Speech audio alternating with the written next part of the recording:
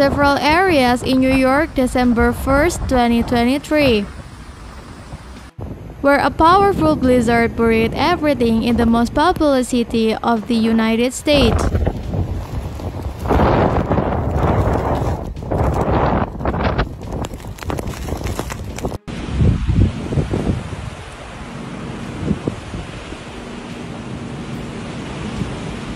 Heavy snow coated parts of northern and western New York today as a lake-effect snowstorm continued to wallop the region, causing hazardous travel conditions and closing schools.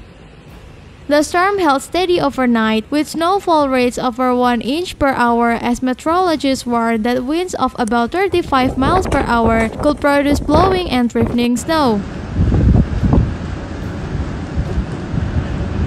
The snow from Lake Erie intensified through the morning, with the heaviest snow staying well south of Buffalo, which was paralyzed by lake-effect snow even right before Christmas last year.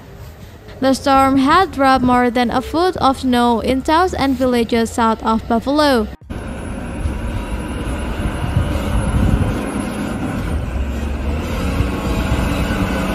In Hamburg, the police department warned residents to drive cautiously. In the town of Orchard Park, officials say that many roads remain snow-covered, slippery, and filled with abandoned vehicles that were blocking lanes.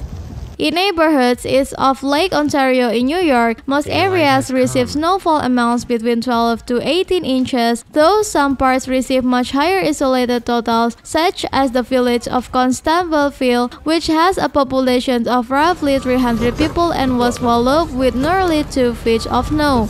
Why aren't your cars stuck right here?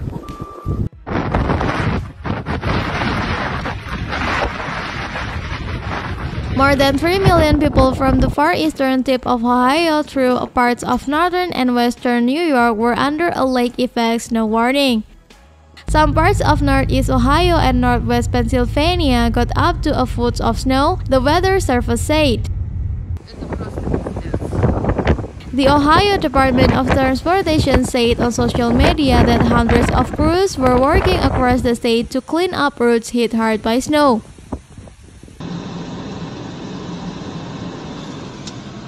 On the border, the Perfect Burrito East Teen, which has about 35,000 students, said it closed schools on Tuesday because of the weather.